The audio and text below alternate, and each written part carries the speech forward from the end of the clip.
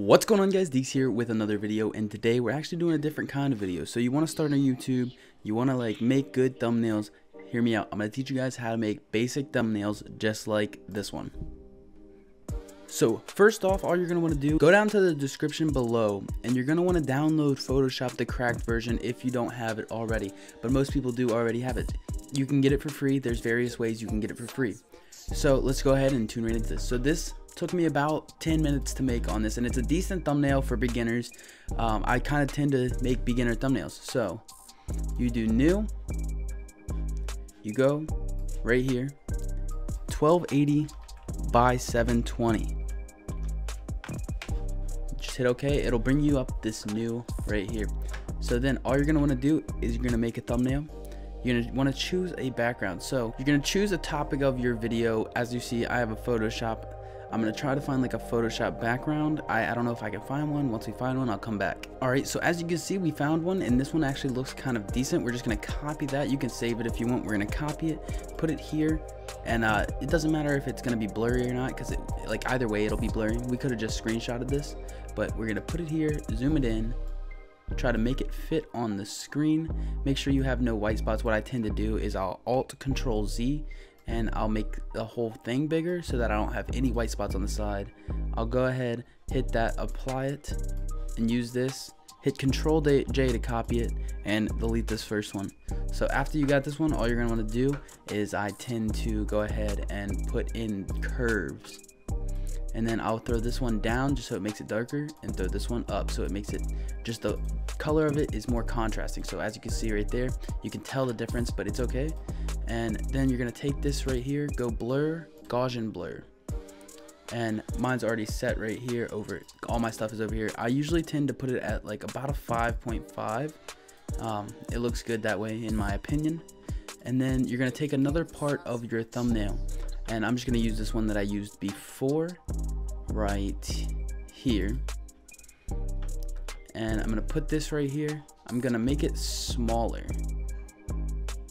but instead of keeping the curves on it, I'm gonna bring this one above the curves so it doesn't look that bad. It doesn't look that like in sync, you know? And then you kind of want to have it like a symmetric way to put it. So I usually put these down in the corner right here so that you can see where it's at, and I try to keep the corners so it looks good. And then you want to go ahead and add some text. Usually you don't have to add text, sometimes you do. Sometimes it looks better with text. So usually what I'll do is I'll make the first word, this is going to be basic thumbnail tutorial for beginners, but I'm going to keep it light in the thumbnail and keep it basic, and then thumbnail tutorial. Usually I'll go ahead and add a gradient overlay, and depending on what the color in the background is what I'll choose. But a lot of the times I'll choose a white right here, and I will choose a kind of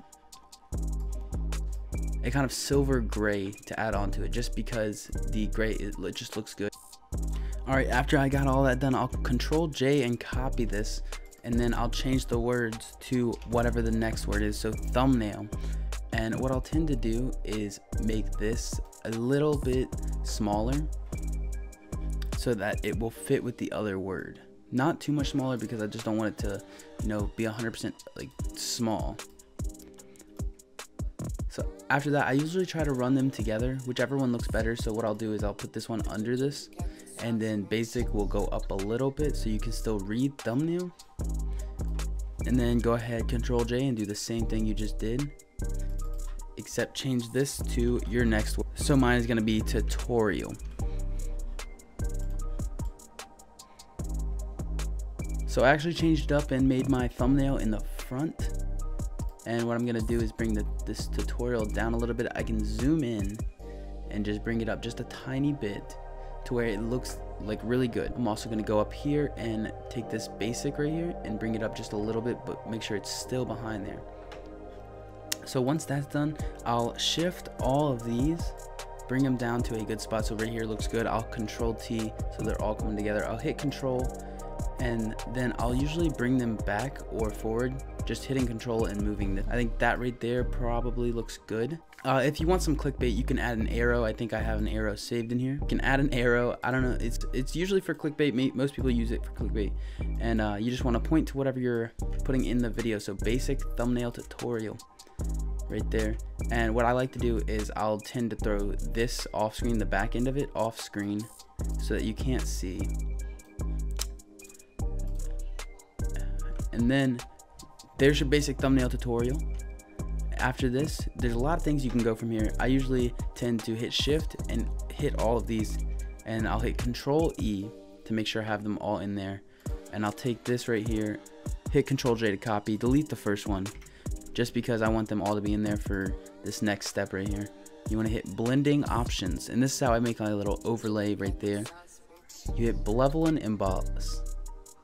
And what I tend to do is chisel hard. I make the depth about halfway, and I'll probably turn the size up just to where it looks good, you know. So right there is probably good, and then I'll soften it pretty much all the way. Sometimes I do it a little bit less than all the way, but right there is how you make a basic thumbnail. Obviously you can add a lot more stuff into it. I'm pretty sure you can add, so stuff like this you can add onto it, especially if you're in like a gaming scene. So you could take stuff like this, copy this right here in your step. You want to throw this in, hit the Control V, and make the overlay for that, so that you can go ahead and throw it right around here. So then everything behind it looks well. You can go ahead and throw the opacity down a little bit. Then you can go ahead and do all this again. Alright, and this is how you make a basic thumbnail. To end it off, you can also do this, Control J to copy it, and hit filter, other, high pass. And what I tend to put mine at is either 5.5, sometimes I'll throw it up to 10, just depending on what the picture is. You want to hit overlay, and that'll make it pop out more, as you can see right here. It'll make just everything pop out way more. And usually I just go ahead and put them all in together, save as, title it. You want to make it basic thumbnail or whatever you're titling of your video or stream, and throw it in a JPEG because that's what YouTube needs on your desktop or wherever you want to put it. I have mine up to maximum. You just want to make sure this doesn't go like over 2 M. And there you go. That's how you make a basic thumbnail. Alright, and that's how you make a basic thumbnail. I tend to stay and make the neat thumbnails, just not the really elaborate thumbnails that look, I just like the clean looking thumbnails. If you guys have any questions, make sure you guys comment down below your questions. Without anything else to say, make sure you guys drop a like, subscribe if you're new. It's been your boy Deaks, and I'm out, guys. Peace.